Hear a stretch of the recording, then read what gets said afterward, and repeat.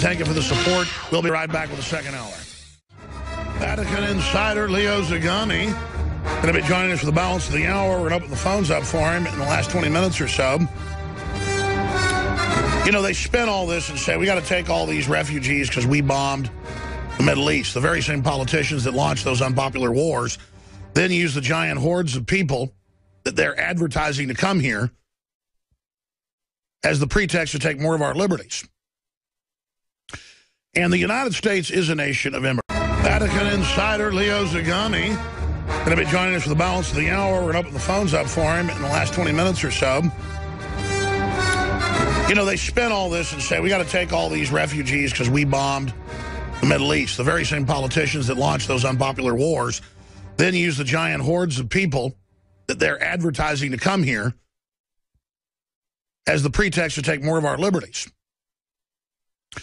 And the United States is a nation of immigrants. The original Native Americans, came here from Asia, across the Bering Strait land bridge. There's archaeological evidence showing that's the case. So humans do migrate. But you could say the Nazis were migrating into other countries in World War II by that yardstick. If you just say all migration is good, if I got an amoeba up my nose at Lake Travis and ate my brain as it kills people each year, would it be a migration? Yes. Would it be good? Yes. The amoeba migrated, it ate some brain, and enjoyed itself. It had babies. It swam around gleefully. It had a good time. And all I'm getting at here is that the globalists have organized these movements now as political weapons. And that's why we've got to stand against it. And it's just so outrageous that the Pope would meet with an anchor baby in a staged event as she broke through the barricades. She was led by the police up to him in a stage-managed event. I mean, it's just like the clock kid. It's turning out his sister got thrown out of school for saying she was going to blow the school up. Her dad's the guy that pulls stunts constantly. He didn't build the clock. It was the inside of a digital clock. He wouldn't say it wasn't a bomb. He had it timed to supposedly go off the way it looked to freak everybody out. He wouldn't talk to the cops, so they'd had to take him to jail, thinking it was a bomb hoax, so they could run a larger hoax. This little kid's a hoax. The evidence is mounting. The clock kid's a hoax, and it's just all for the children. Oh, there aren't any racist or bad Muslims or crazies. No, they're all good. No one's persecuting you. They're being persecuted. There's no anchor babies, tens of thousands a month from China and other countries. Women coming here having kids. It's not a problem. And you've just got all these aggressive people who've been told it's kosher and that it's correct to hate the West, and then we're taught to hate ourselves in the West and just bend over, lay down, roll over, get on our knees, assume the position. Anytime some arrogant foreigner, I don't care what color they are, starts shooting their fat mouth off. One time, I was with Paul Watson. I got footage of this, I ought to play it, just filming a landmark. And a guy like 50, 60 yards away pulls up in his car, gets out with his wife. He's going in a hotel, and he's Arabic, and he runs over and gets in my face and says, "How dare you videotape me? What are you doing?" I said, "Sir, I'm just shooting footage of, Big Ben or whatever." He gets in my face. I started screaming at him back. I said, "Go ahead and do something. I'm filming."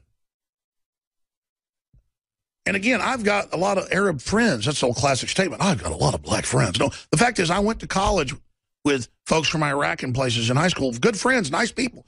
Good, upstanding folks, weren't extremists, all this stuff. The point is that with political correctness, the left is taking immigrants, whether they be from Eastern Europe, Africa, the Middle East, Asia, wherever, and, man, they're putting chips on their shoulders. Instead of thank you for all this free stuff, used to immigrants showed up and said, thank you for the opportunity to have lower taxes. Thank you for the opportunity to have my own religion. No, it's like, your white privilege is evil.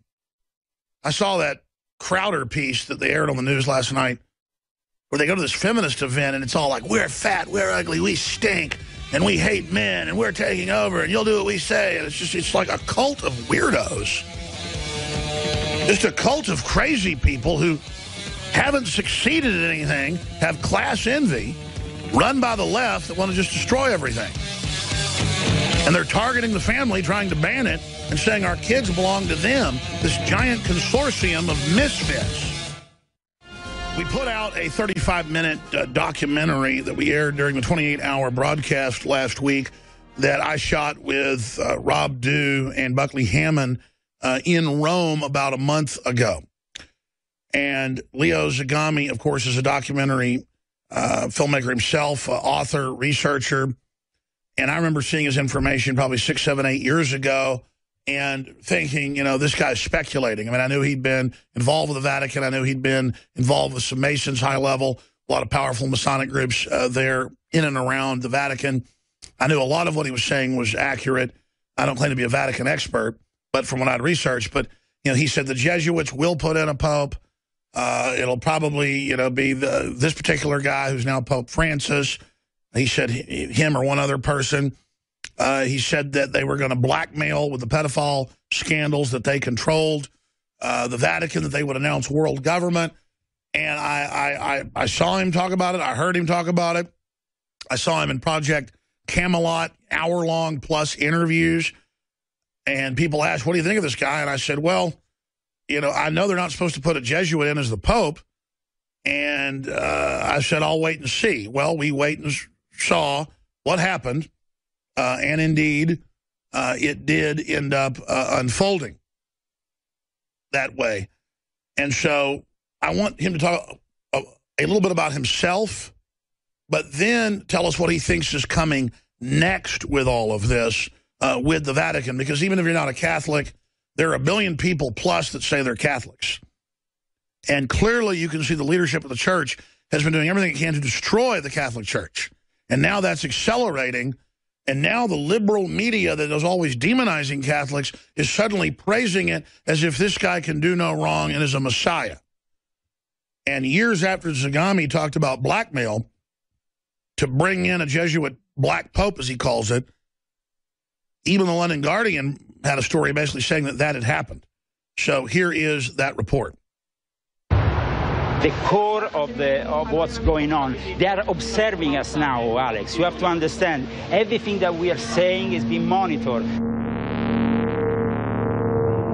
You know, when the Pope resigned, what happened in the Vatican, there was a big storm, and there was a lightning that just went on top. You see, like this night, there's a lightning, you see?